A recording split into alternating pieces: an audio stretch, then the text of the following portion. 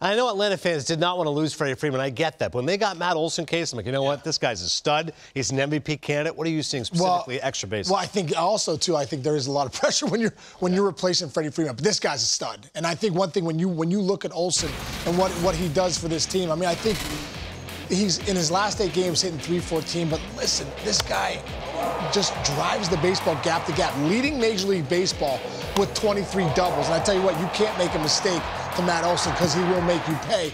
I think what you're seeing right now, watch this hit. That ball low and away, Rec.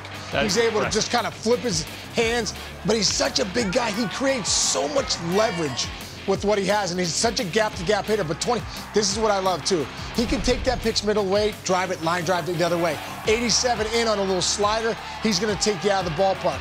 This guy is impressive. He's a little younger than Freddie Freeman, but I tell you what, it's tough to replace Freddie Freeman, but Matt Olson is a guy with big-time power. I want to show you something really quick right here.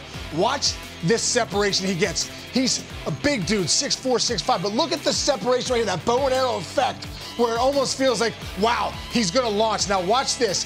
He gets that separation here onto his front foot, starts to drive.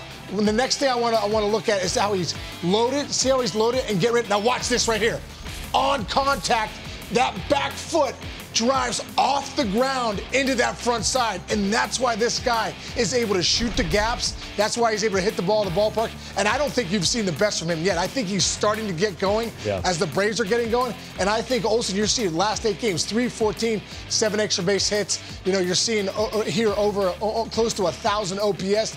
When this guy gets really going, I think you're going to see a streak of home runs. This guy can put them up in bunches. Yeah, 997 OPS. That's nothing to see over an 8-game stretch. Olson definitely picking things up for Atlanta.